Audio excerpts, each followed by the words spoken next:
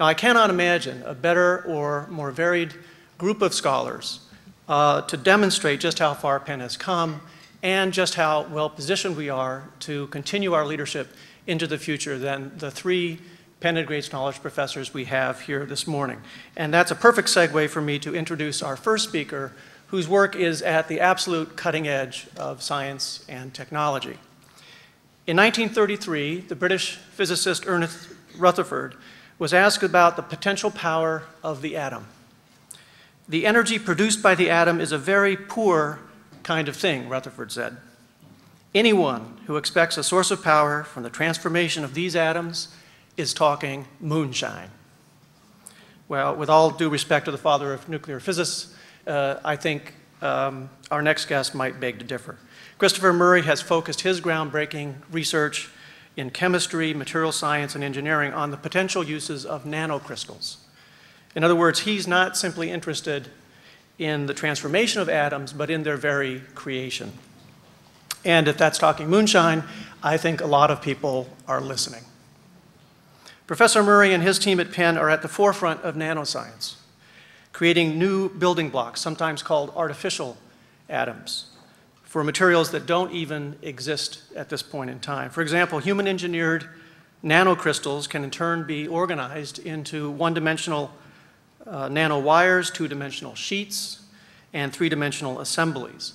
And these microscopic machines could potentially work together as molecular semiconductors, optical sensors, electrical switches, or even medical devices. Of course, that kind of exciting leading-edge research presents a number of leading-edge environmental and biological challenges. And Professor Murray is well attuned to these challenges and the responsibilities of scientists to consider the real-world impact of their discoveries. As he has said, quote, "What was a compelling choice at milligram quantities to aid in a particular scientific inquiry may look much less appealing when someone wants to paint your roof tiles with it to harvest energy." Blending perspectives of academic chemistry and material science with a technological background gained through many years of work at IBM, Professor Murray continues to advance the world's understanding of nanomaterials. At Penn, he is the Richard Perry University Professor with appointments in the Department of Chemistry in the School of Arts and Sciences and in the Department of Material Science in our School of Engineering and Applied Science. Please join me in welcoming Professor Christopher Murray.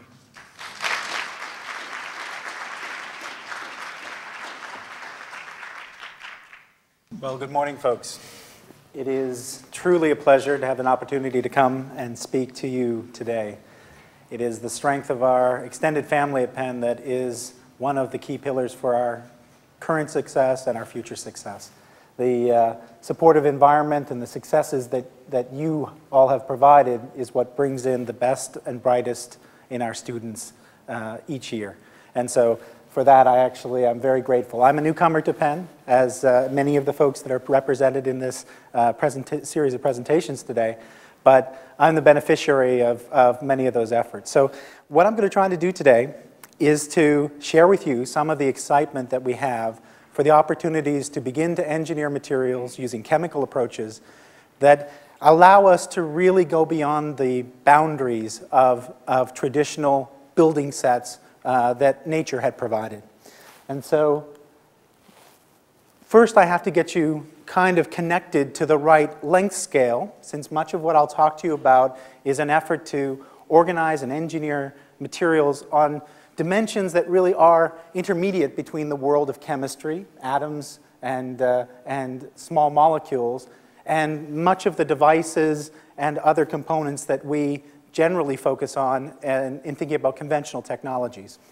And so in this panel, we can begin to look at a ruler that takes us through the world that we live in, beginning to think about the dimensions of the smaller things that are in our physical world, in the animal kingdom with our friends here, ants and mites and other things, to occupying this space that just is at the limit of our own perception, moving down through the natural length scales of our biological components, even to the size of the blood cells and other components that make you and I such complex and beautiful machines in our own ways, and ultimately reaching the scale of the fundamental building blocks of living systems in DNA and other types of components that, again, represent the beauty and complexity of what can be organized in natural systems.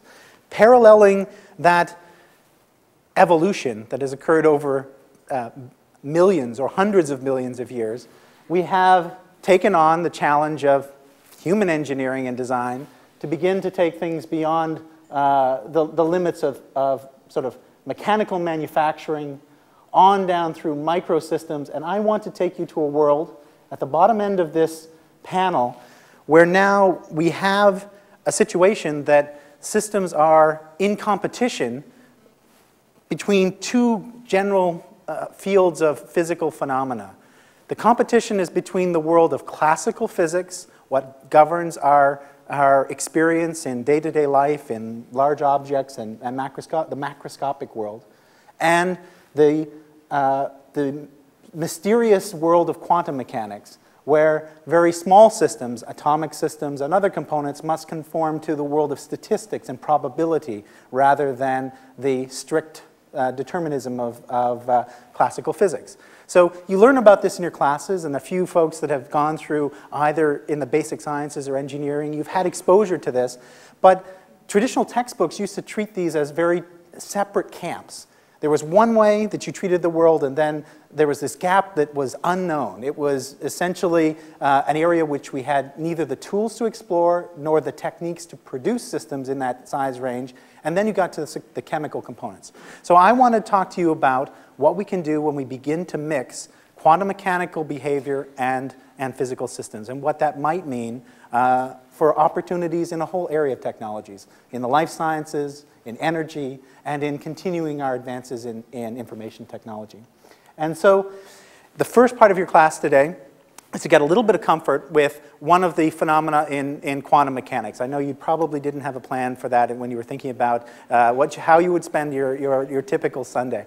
But with the bright students and the engaging folks in Penn's community, I know that you're up for the challenge.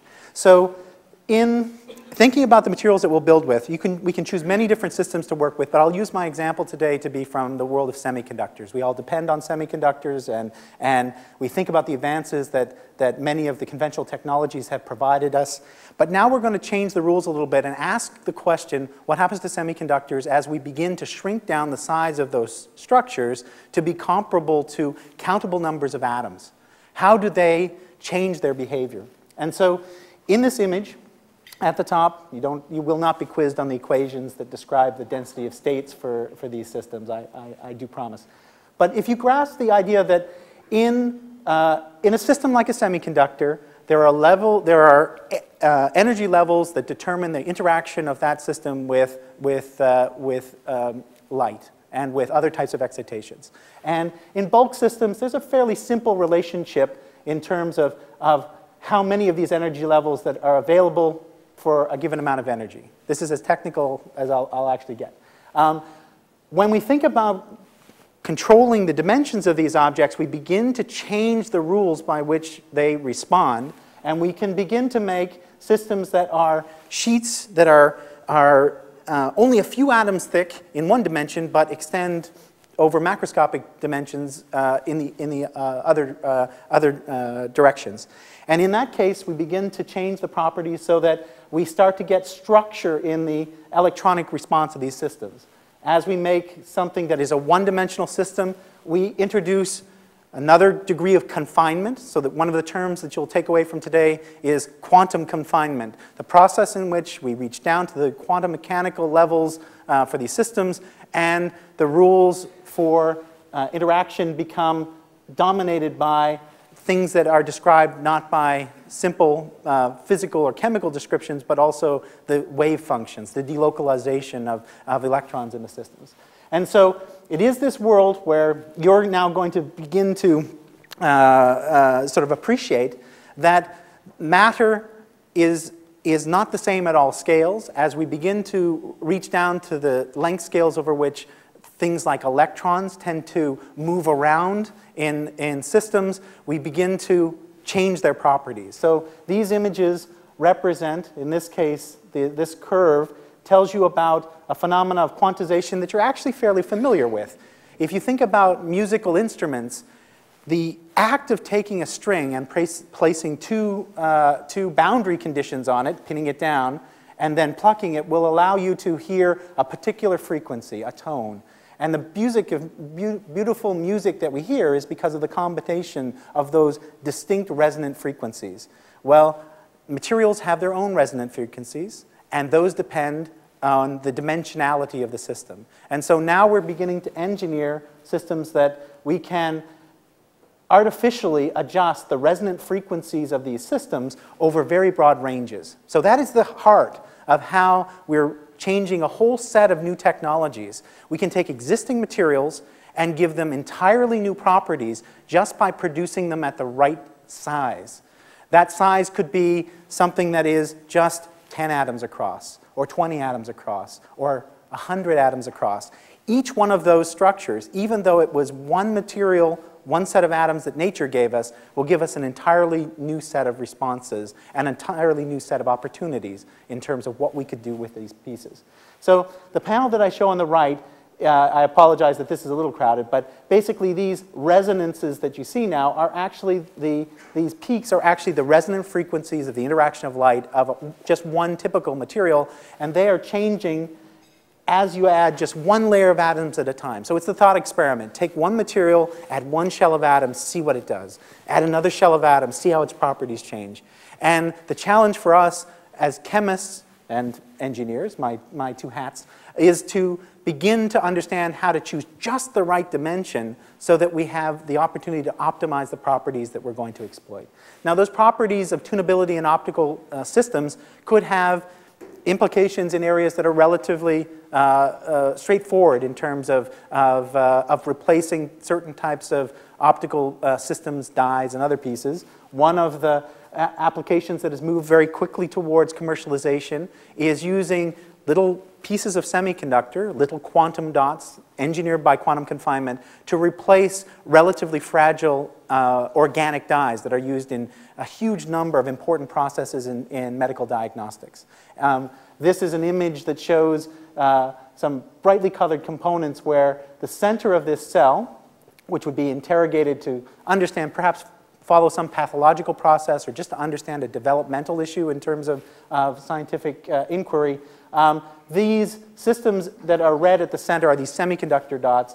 The green system that you see in this panel is a representation of the best-in-class organic dye that is used for the same purpose. What you see as you go across in time is that the organic dye, unfortunately, it works wonderfully in a short time period, but it is not robust enough to stand up to the intense illumination for longer time periods.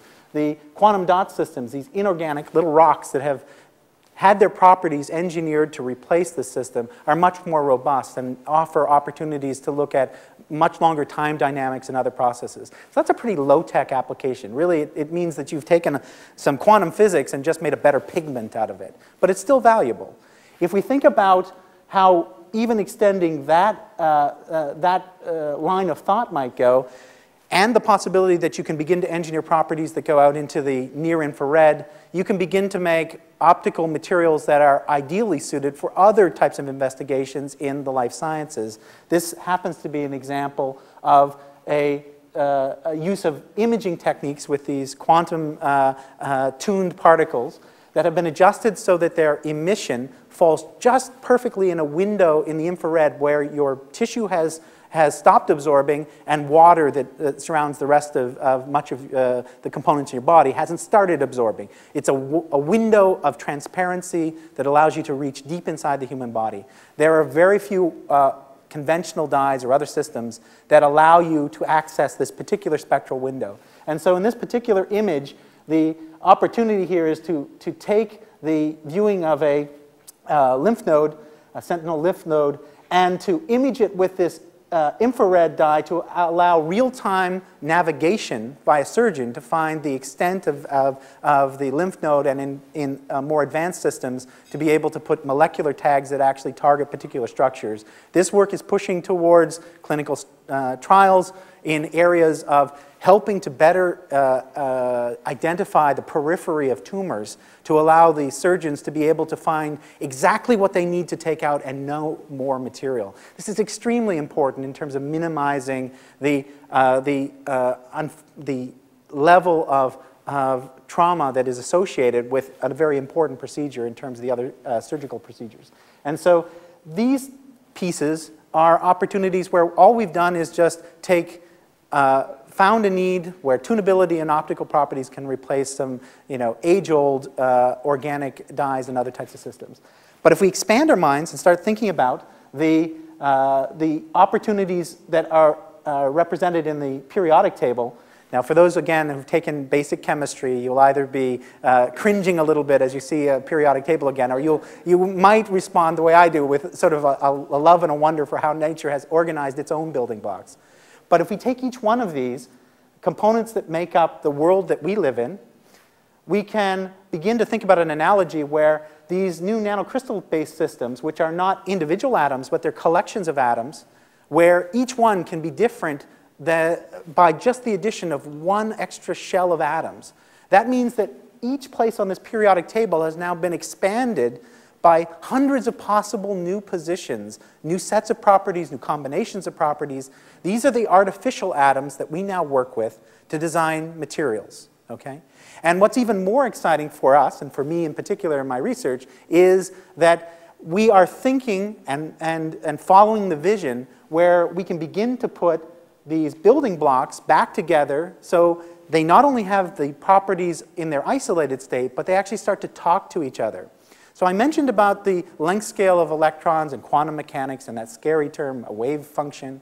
So we're talking about objects that are small enough that not only are there quantum mechanical phenomena that dictate the internal properties or response of the system, but that quantum mechanical interaction extends beyond the structure and leaks out to talk to what's next to it, right? This is what makes atoms the building blocks that transform into molecules because of that strong coupling. We are defining a new chemistry that is based on organized assemblies of tens of atoms, hundreds of atoms, thousands of atoms as the building block, but still we're accessing that quantum mechanical interaction to give us new emergent properties in these systems. So whether you're interested personally in applications that might be as different as photovoltaics or new types of spin-coatable transistor materials for low-cost electronics, so thinking about quantum-confined semiconductors, or you're excited about new magnetic phenomena, MRI imaging agents, separation technologies, maybe something that relates to magnetic storage and the future, the ultimate limits of information storage, which was part of what I focused some of my expertise on in the past. And the opportunities to think about taking long-established materials, even things as simple as noble metals and coinage materials, and giving them a whole new set of opportunities based on control of dimensionality. Okay, so one of the things that is exciting people in this space, if we can tune electronic properties, we can tune optical response, then we have this chance to take on some very, very hard problems. One of the ones that represents a global challenge is photovoltaics and solar energy, and how do we break some of the paradigms that have restricted us in terms of limitations on efficiency and the cost balance? So there are many good technologies that people are thinking about and trying to work out to address this space. What this area of work on nanoscale materials has suddenly offered is an enormous new set of materials that are untested and untried largely at this point for these technologies. But they have these attributes that they can produce new systems that are arbitrarily tunable in their optical response. They are widely adjustable in their electronic properties. They can be processed the way you would simple pigments or paints by printing processes and other things. So this linkage to make systems of the type that I've shown here, this is actually a thin film of these quantum dots. It's laying at the moment on a semiconductor surface. There's some external contacts. These types of systems are showing just few % efficiency in laboratory experiments now, but the performance improvements have been dramatic in the last few years. And so these ultra low cost options that might give us a window on how to better optimize the interaction of light and conversion to energy is inspiring a lot of activities in this space. So I won't take you into, I would lose everybody if I went into circuit diagrams and other things. A few in the audience actually probably have even greater depth than I might, I would say. Penn has such a wonderful breadth in its expertise, represented by you folks as well.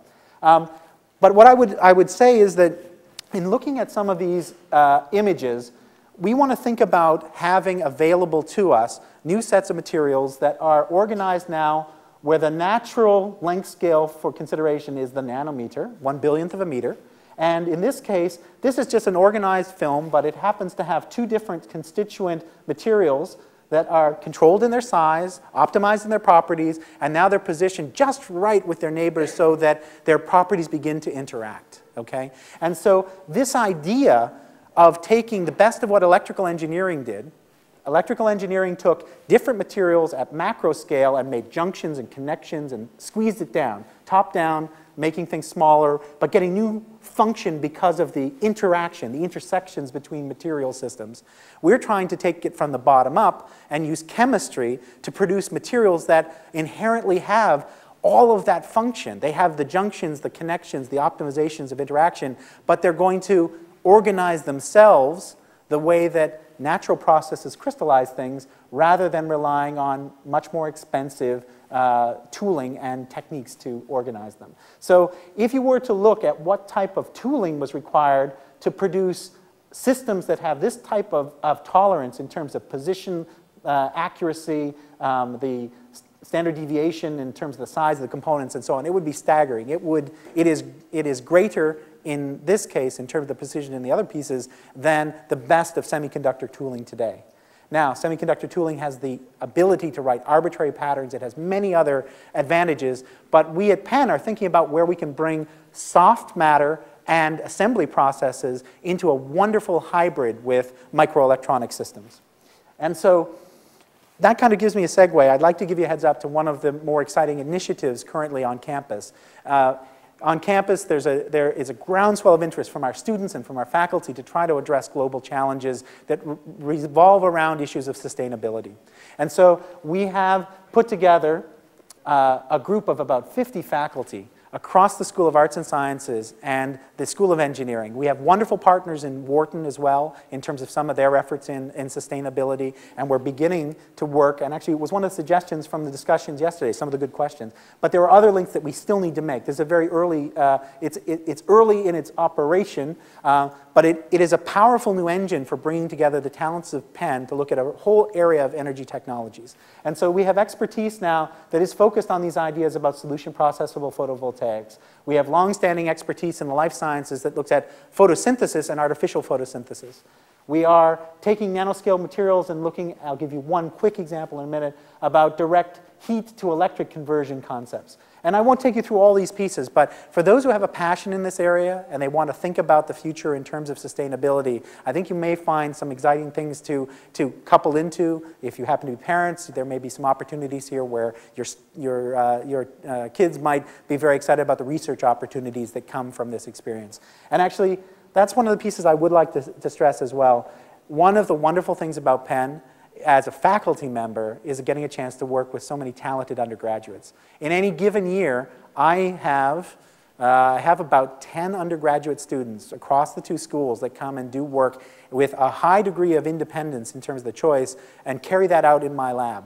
And that experience of working with the students and seeing how much they can contribute and how it energizes them going on in their future studies, that's a big part of what we offer in terms of providing that very fertile environment. So again, thank you for your support in the aspects of helping us to build that community. And for those who are the new admits in this area, I would encourage you to think about, across the spectrum of what Penn does, get involved and get involved early in terms of these opportunities. So I'll just give you one example because it kind of highlights how we may be able to break the paradigm of performance in certain areas of energy conversion. It has been a long-standing challenge to come up with solid-state ways to convert thermal energy to electrical energy. Thermoelectrics and systems that have allowed us to do that have existed for literally 100 years over. And the performance enhancements in that area have been very, very slow. And that's because we were working with a set of materials that nature had allowed us to access as stable compounds and other pieces. Over the last 10 years or so, the performance in these systems, and I'm sorry, it's a rather arcane sort of unit in here. This is the efficiency coefficient. Basically, we spent about 60 years where this number was just about 1, okay? The mark of the figure of merit for these systems. In the last 10 years, with the enhancements of introduction of nanostructured systems, we've seen reports and now demonstrations that have more than doubled the performance at conversion efficiency. And what that means in reality is that we are approaching a stage in developing materials that could take the energy from heat, use the properties of the semiconducting composite systems to allow you to produce energy that could capture some of the waste heat that is generated by many other processes, industrial processes. Things as simple and actually now practical are demonstrations of these systems that have been attached to the exhaust systems of cars. About 70% of the energy that goes into your car goes out as heat. Only 30% actually goes into true propulsion. If you could capture just a little bit of the value of that waste heat coming out of your tailpipe, you can make real contributions to the overall mileage efficiency or to the onboard electronic systems and so on. So Mercedes, BMW, and others have already seized on this and these advances in materials to say this might be an opportunity for us to do better in terms of our components. So there are many parameters to optimize to make these systems effective. There are issues in integration. I know I'm very respectful, having been in industry for a long time, that a really good idea in terms of some aspects still faces a lot of challenges to bring it all the way through to processing and stability and all these pieces. But one of the nice things at Penn is the connection between the different schools allows you to contribute to the very fundamental science of generation of materials that had never existed before, and to couple with people in aspects of engineering and the applied areas that do link to industry, that do link to the ultimate customer, so that you can really do the right things to try to shepherd along a technology. So this is an example of taking these artificial atoms, building blocks of two different types, organizing them together. And I apologize, this is kind of a slightly less pretty image because it was a large chunk. It was sort of like about 1 centimeter across. And we have to make really decent-sized quantities for some of the tests of these systems. So the material that was used in this test would cover quite a few square meters of the devices that we were going to ultimately work on. But in this system, we were able to demonstrate that we could improve the important parameters for this system, lowering thermal conductivity, increasing electrical conductivity by 3 orders of magnitude relative to one important reference state of pure material, or by 2 orders of magnitude coming from the other state. So we still have to come up with processing. There are a lot of other issues in these pieces, but it is an example of where you're not looking at improvements of performance in the dimensions that are a few percent. They are very large leaps in terms of the properties of the system. Now, how you optimize those is going to continue to be a challenge, but it makes us very excited about how we might intersect a variety of energy-related technologies. And I'll be careful because I really want to have more time for questions in this piece. I learned a lot from the other events in this component. But I will ask you to think about, for those who've taken any aspect of physics or been exposed to optics, just a moment to think also about how we can change dramatically our thinking about an area that, in this case, goes back hundreds of years, if you think about classical optics and other components. Right now, the textbooks on optics are being rewritten. They're being rewritten because one of our assumptions in the past had been that no material could have what was referred to as a negative index of refraction. We have the experience in our own lives of seeing perhaps a straw sitting in a glass of water and seeing refraction, the bending of that straw. So classical optics describes that very well. But suddenly, if you were to see that straw bending back in the opposite direction, you'd be a little mystified about what was happening in that system. Well, that would mean that you had basically immersed it in a material that had a negative index of refraction. It had bent the light back in ways that previously we thought had violated fundamental laws. We've now learned that it doesn't actually violate any fundamental laws. It's just the fact that materials that had these combinations of responses for their interaction with electromagnetic radiation. They just hadn't been discovered yet. They hadn't been designed yet. And it's because they weren't at the right scales yet. And so one of the things that is very exciting in this space is to realize that small metal particles have the possibility of contributing to this design of new optical materials that can bend light in extreme ways, okay? The other concept, we mentioned quantum mechanics and quantum confinement. Now you're also going to know about plasmonics. So plasmonics is the phenomenon in which extremely small metal structures suddenly begin to develop distinct resonances with light because of the confinement of their electrons to the surface of that object. Basically, the electrons that are at the surface of this little piece of metal just get tuned to the right frequency so that they're able to resonantly interact with light. And so what that does is it takes a long-known material with a certain set of properties we thought we understood completely, and now allows us to have a new tuning parameter to change its properties. And it turns out, actually, that this interaction with light through the plasmon gives this property of actually potentially helping to bend light back in the opposite direction. What could that mean? What could it mean if we had this breaking of the paradigm in terms of traditional optics? Well, Nader Ngeta has been a leader. He is one of Penn's contributors in electrical engineering, fantastic champion for this area of plasmonics and nanophotonics and other pieces. And so one of the areas that he's looked at really does sound like science fiction. For those who are a little bit more geeky in the audience, like myself perhaps, you think about cloaking devices, harkening back to the best episodes of Star Trek or something like that. And, you know, we went through so much of our lives thinking that these are really crazy concepts, right?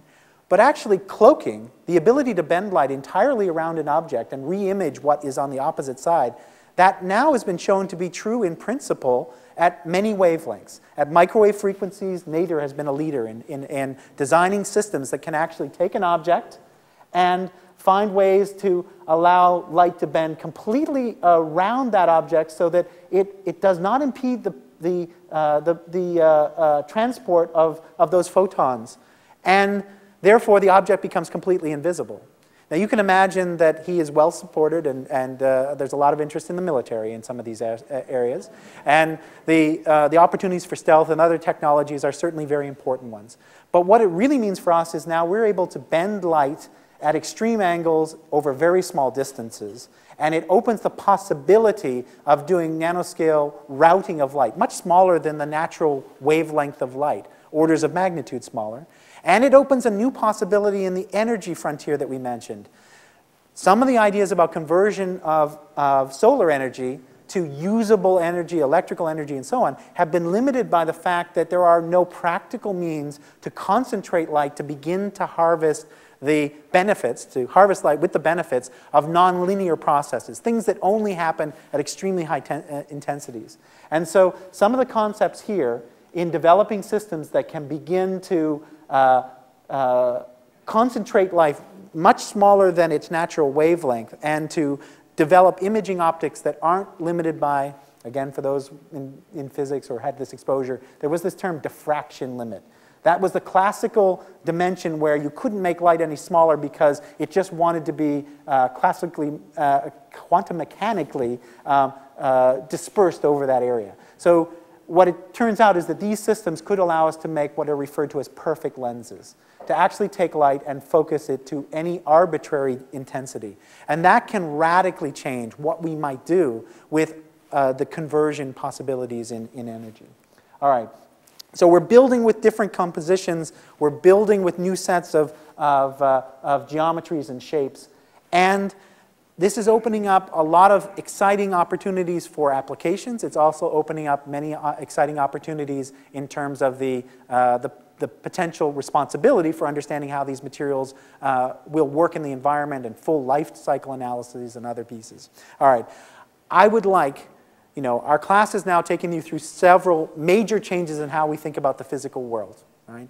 And it's a wonderful opportunity to turn over to questions and begin to start an exchange that I hope will continue through to the end of the program in terms of us learning from the folks here and their interests. So with that, I will thank you for your attention, and I will invite any questions or comments on what is a tough subject to chemistry and materials engineering, tough subject to broach it on a Sunday afternoon.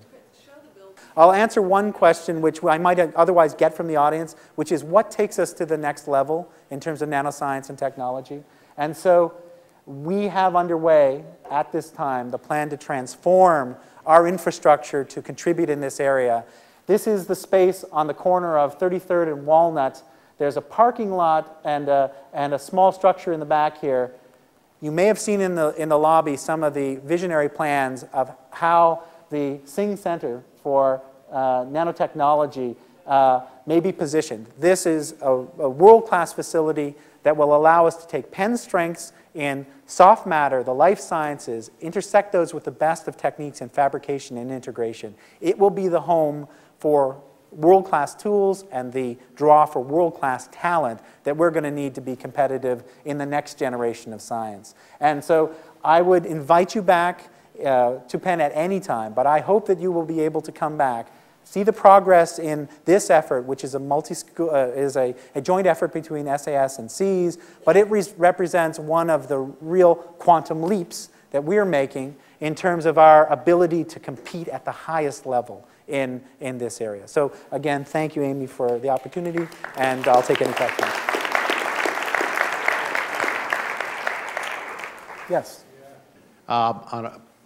The question is, when, if ever, will fuel cells be efficient and practical, and can you give some examples of that? So it's an excellent question. So there's important work that's going on in many different types of fuel cells, some excellent work actually at Penn, some leading work in high temperature solid oxide based fuel cells that provides one of our cores. So those systems can be competitive with other utility scale generation schemes. However, they don't have the benefit of the extremely long history of testing and reliability. So reliability in the utility industry is everything.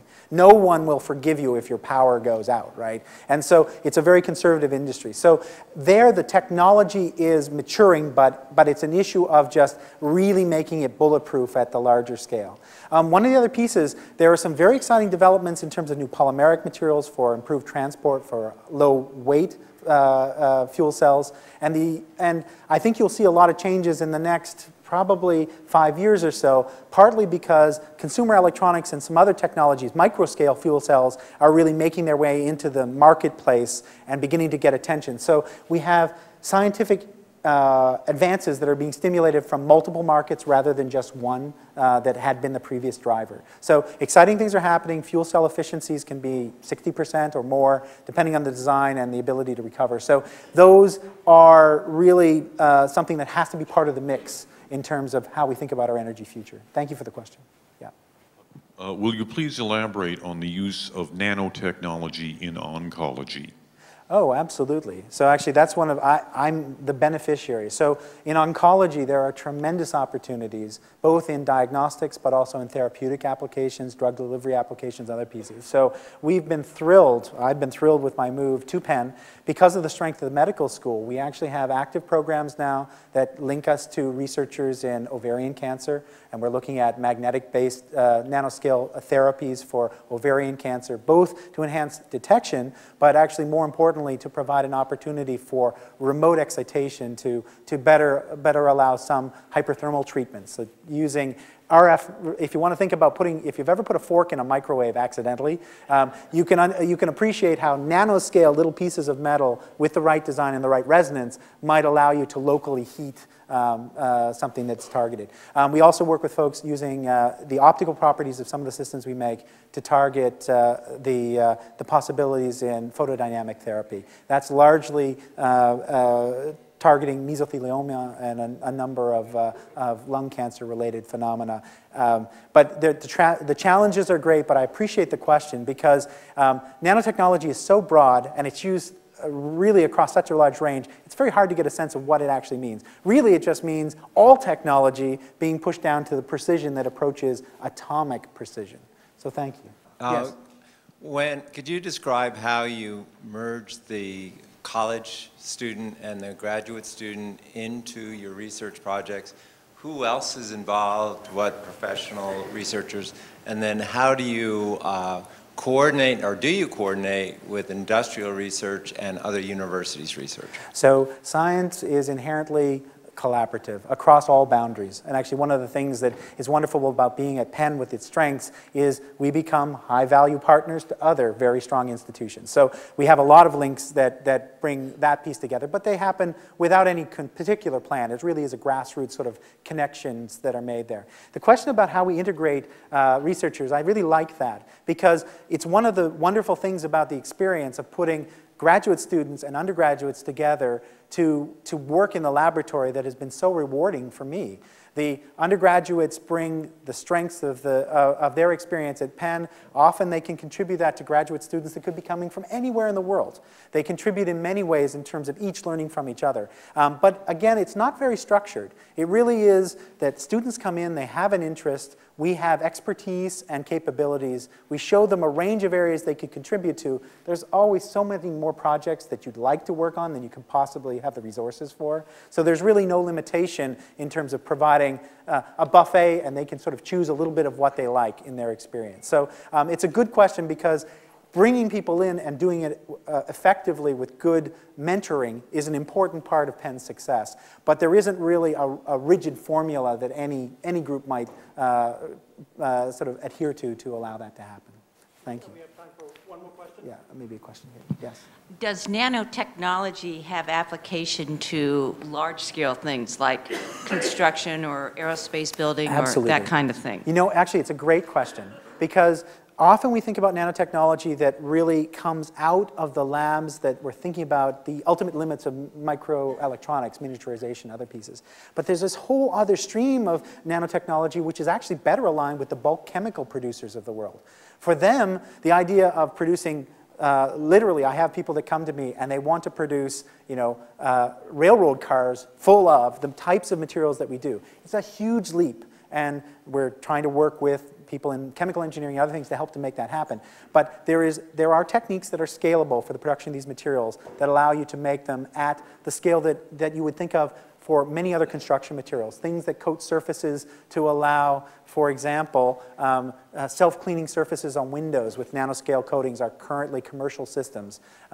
Things that help to remediate pollution, air pollution, by thin coatings on other systems. Actually, part of what makes the B-2 stealth bomber function is actually nanoscale materials and combinations that we've talked about. That is the stealth coating of those systems. Early generations of them were a little environmentally sensitive, but actually it is quite reasonable to think of these advances at the laboratory scale translating to become one more part of our bulk materials production and our construction opportunities. It's actually a very hot topic. Thank you for that. Cheers. Thank you.